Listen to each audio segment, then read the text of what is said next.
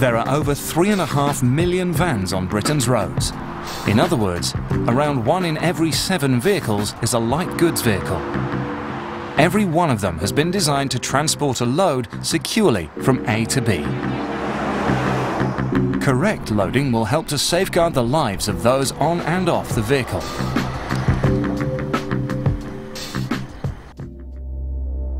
Vehicles which have not been loaded correctly or which are overloaded are extremely dangerous.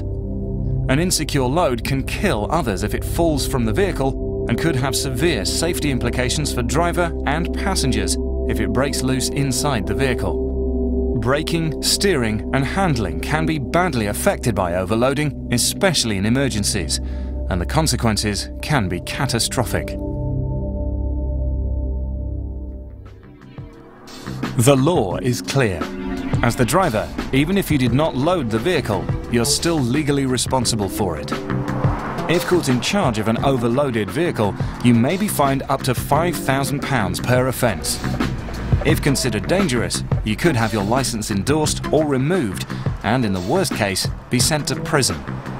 Overloaded vehicles can be detected in a number of ways, as simply as an officer on the road looking at a vehicle and suspecting that it's overweight has the power then to stop the vehicle and take it to a weighbridge. We also are continually looking at new methods and new technologies that will assist us in that process.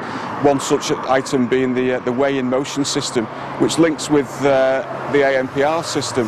That system will alert the police officers or the VOSA agents that your vehicle is overweight, and you will most likely get stopped further down the road. Or if you're involved in a collision, there's every likelihood that your vehicle will be weighed as a result of that collision during the investigation into it.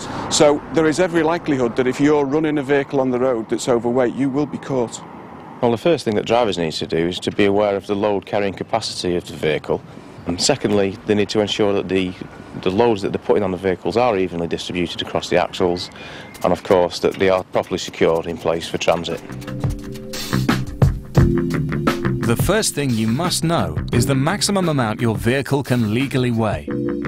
This includes the vehicle itself, the load, the crew, fuel, and anything else that contributes to its overall weight, like tools or equipment. This is called the maximum permissible weight, or MPW, and it must never be exceeded. Sometimes this is also called the vehicle's gross weight. This information is normally shown on a special plate fixed to the vehicle by the manufacturer, usually inside one of the door pillars or under the bonnet. It will also tell you the maximum weight that each axle can carry, a legal requirement as well as safety critical. You will also find this information in the manufacturer's handbook.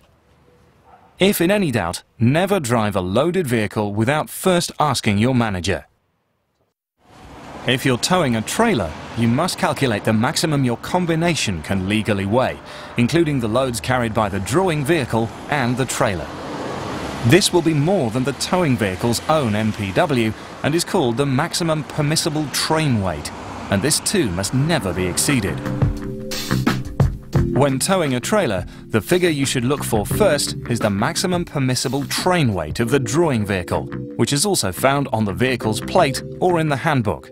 However, the amount you can carry may be restricted by the capacity of the trailer, so you must also find out the MPW of the trailer and add it to the MPW of the vehicle.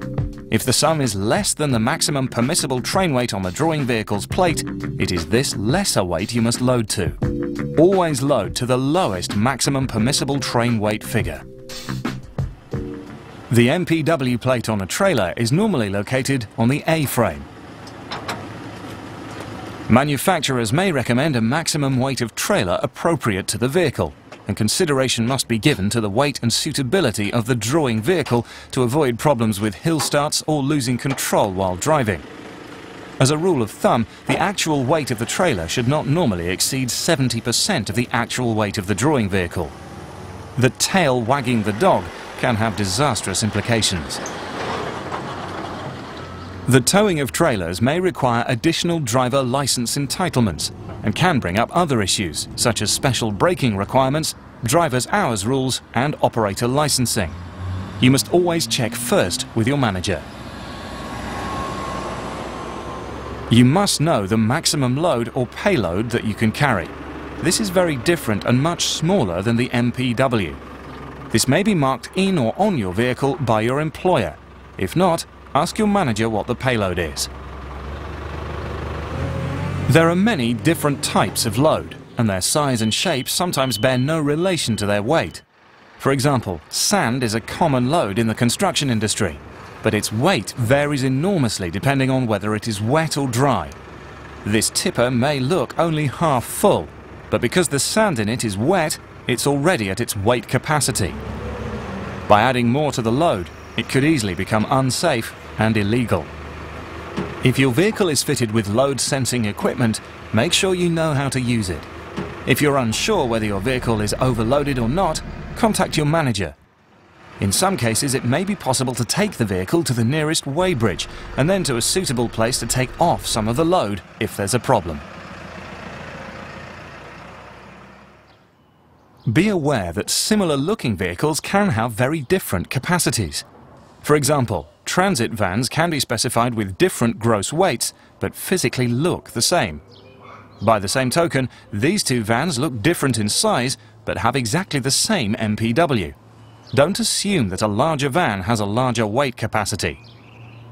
Particular care should be taken with hire vehicles. Remember that any passengers will add to the weight and reduce your payload, as will other items, such as tools or equipment. To maximize the payload, remove any items that you won't need. A key component of safe loading is how the load is distributed. Always make sure it's evenly placed across both axles of your vehicle so that the weight is shared between them. As a general rule, keep the load as low and as central as possible.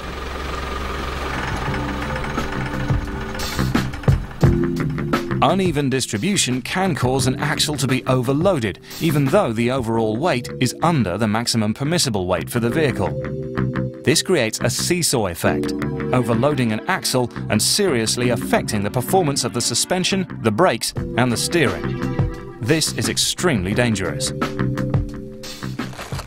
Whenever lifting loads and accessing vehicles, make sure you use safe working practices and employ the correct manual handling and safety procedures according to your company's policies. Never use loading equipment that you're not qualified to use. Ask your manager if you're unsure about anything. Loads should always be properly secured to prevent them falling off the vehicle and to protect you and others in the vehicle from the load if you have to stop or move suddenly.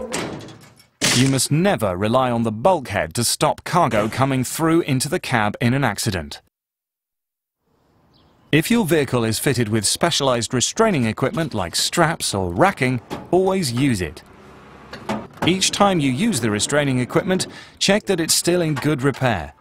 After all, straps may become worn, oil may have corroded them, or bolts may become loose in time. Throughout the working day, it's important to keep checking the load and its restraints, as loads can move or settle. You may need to redistribute the load throughout your shift, as items are picked up or dropped off. Check it every time you start a new journey. So, to sum up, know the capacity of the vehicle and load it within its limits. Make sure your load is evenly distributed. Always secure the load properly.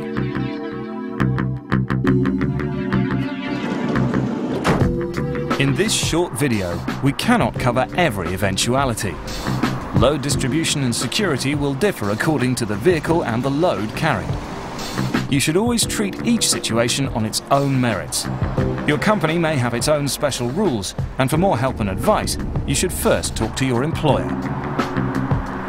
Our message is quite simple. It's your responsibility to make sure the vehicle that you take out on the road is fit to do so. So make sure that the weight is within the permissible weight limits, that it's evenly distributed, and also that it's properly secured onto the vehicle. There have been a number of instances where items of the load shift or even fall from the vehicle and cause a collision. Can you live with the consequences if that causes serious injury or even death?